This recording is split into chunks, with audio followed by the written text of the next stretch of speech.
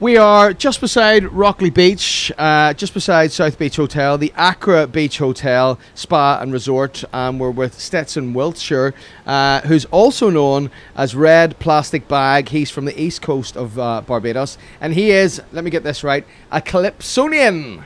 That's right. Stetson Wiltshire, Red Plastic Bag, El Bolso Plastico Rojo. I'm a Calypsonian here in Barbados. Composer, lyricist, musician. Stetson, a beautiful island that you have here. This place really is paradise. Yes, it is. We are very proud of this island that we have. Friendly people, lots of food, good food that is, lots of drink. You cannot leave here unless you get rum punch or rum and coke. We have the best rum in the world here on this island, so you got to make sure that you get some of our drink here. And the people are very friendly here on this island, so we are very proud of our island. I couldn't possibly comment about the rum punch yet. What is a Calypsonian? We sing what is called a Caribbean ballad, really. That's how it is described in the dictionary. But it is really a song that was born out of stress and protests, and the reality is that it covers a lot of social commentary, a lot of political commentary. Of late, there's a derivative of calypso called soca music, which is we dance more to that version of it. So you can dance to it, but for the most part, calypso is primarily about social commentary. In terms of your own influences, where do they come from? Where would your own where would your own influences come from musically? My influences come from my general environment. I feed off my environment. I see myself as a representative of the masses. I see myself as representing that person who doesn't get a chance to go on stage, especially those from the low socio-economic bracket. So when I get a chance to go on stage, I use my music to represent them. And so when I hear what is going on around my country with regards to the social and economic and political issues, I put it all in song. And most of my songs, especially in my earlier years, would have dealt specifically with the social and political issues of Barbados. Is it fair to ask you to sing an a cappella? Not very fair, that is. Well, I have a song which really deals with the music coming out of Jamaica. Yeah.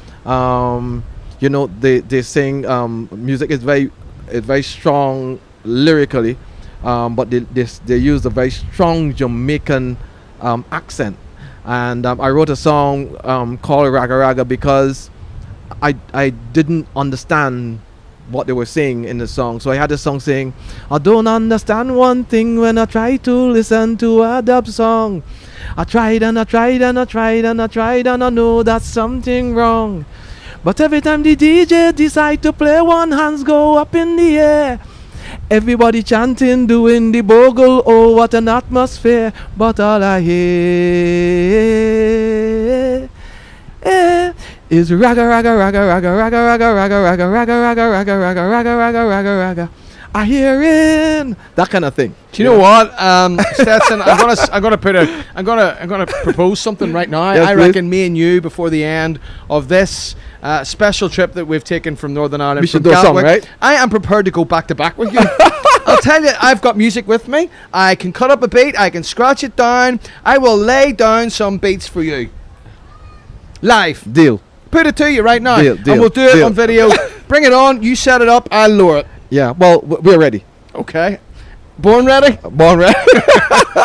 Yeah, but that song is easily my most popular song, recorded in 7 different languages, on a Sony compilation with the likes of Celine Dion and Culture Club and all them. It's a theme song about a Norwegian liner. There's a dance movement in Colombia called the Raga Raga dance movement. It's an extremely popular song. And I'm right in saying I've read a little bit. I did a little bit of research on you before we had a chat. You did? Yeah, well, absolutely. You have to every time. Am I right in saying that you've won quite a lot of competitions recently? I've done a lot of competitions. I've actually won a lot of competitions. I've won almost every competition here in terms of calypso music. 10 times Calypso Monarch of this island. And the Calypso Monarch competition is really the premier Calypso competition on the island. It's the premier competition for crop over season, which culminates to the beginning of August. And yeah, I've actually won that competition 10 times. I've done quite well in that competition. Listen, it's been an absolute pleasure to talk to you. Indeed, a pleasure. And I'm going to take you up. I'm going to take you up on that offer. Anytime you feel lucky, punk. What would you like to say to the people of Northern Ireland that are kind of maybe dipping their toe into the prospect of potentially either winning a competition to come here before the end of the week, or maybe even thinking about coming here? I would like to say to you, when you come to Barbados, you will have a taste of paradise. Barbados is a beautiful island. We would love to have you here. You're going to enjoy it here. Wonderful beaches, food, and the people are friendly. Welcome to paradise. That pretty much says it all for me. The very first second that we landed on this beautiful island was at the airport.